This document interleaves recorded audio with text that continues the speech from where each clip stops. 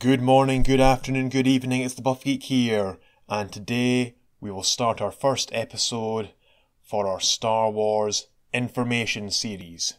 In this episode we will discuss what I think is the real reason that Luke Skywalker disappeared. If you want to read the companion article for this, you can find it on the buffgeekpodcastblog.wordpress.com or in the links below. This article will contain spoilers for the latest issue of the Darth Vader comic. It may also contain a possible spoiler regarding The Last Jedi if my theory is correct. It is my opinion that the reason Luke Skywalker is in a self-imposed exile is because he has taken the Barash vow. The Barash vow recently appeared in the canon comic book series Darth Vader. In the comic, Darth Vader is sent by Emperor Palpatine to retrieve a Kyber crystal in order to forge his own lightsaber. Vader's search leads him into direct conflict with the Jedi Master Kirak Infila.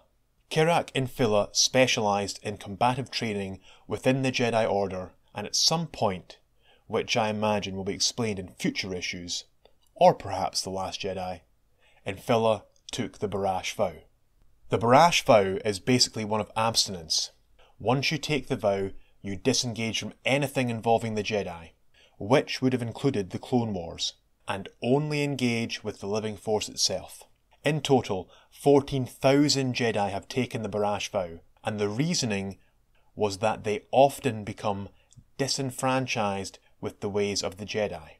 On a side note, I also believe that if Qui-Gon Jinn had lived past the Phantom Menace, he would have taken this vow and in all likelihood created a new faction with its first pupil being Anakin Skywalker.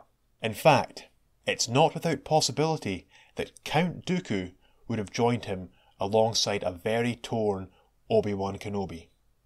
As it pertains to Luke in The Last Jedi, he is clearly living separately from the rest of the universe.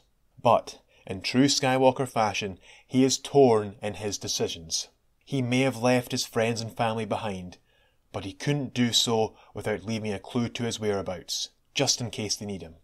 I think this is what Luke means by saying that the Jedi must end.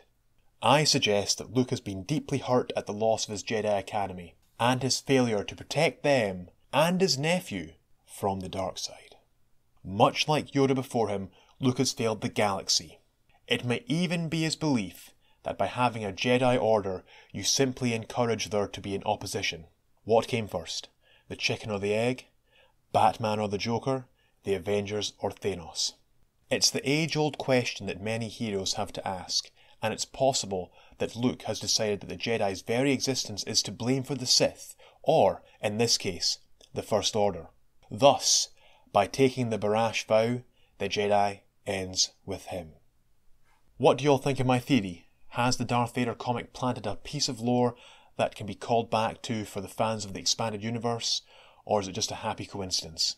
Knowing Disney and Lucasfilm, I think not, but you never know. Please tell us your theories in the comments, and I look forward to reading all of them. If you could, give the video a like, sub the channel, and share with your friends. Much love to you, and may your midichlorians be of the highest count.